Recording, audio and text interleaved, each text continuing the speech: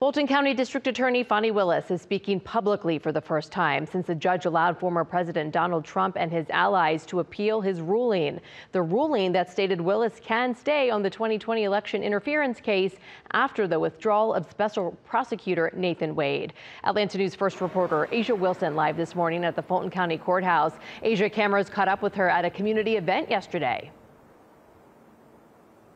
You're exactly right. And District Attorney Fani Willis's words were limited as she didn't really want to talk about the election interference case, adding that yesterday's event was focused on the kids and helping her community. But she did say the work on this case will continue. Now, at the event, Willis didn't really say who she's going to pick to replace Special Prosecutor Nathan Wade after he resigned a few weeks ago. Now, Wade is also Willis's former romantic partner.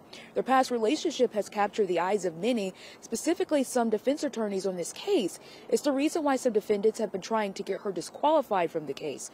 But with everything going on, Willis says she's going to continue to move forward, including on this case, and do it as quickly and as legally as possible.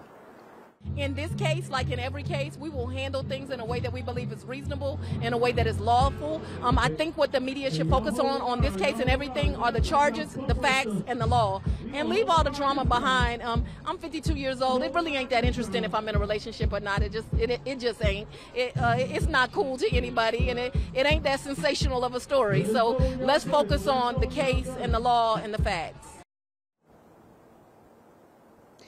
Now, following Willis's comments, Steve Sadow, Trump's Georgia attorney, sent out this message on X, and you're looking at it on your screen. It says, apparently, Judge McAfee's warning to Willis in his disqualification order about talking about the case in a public forum is simply being ignored. Does that surprise anyone?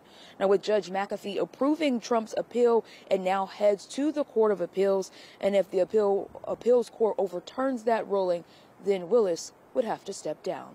We're live this morning in downtown Atlanta. Asia Wilson, Atlanta News First. Yep, this continuing to make national headlines. All right, Asia, thank you.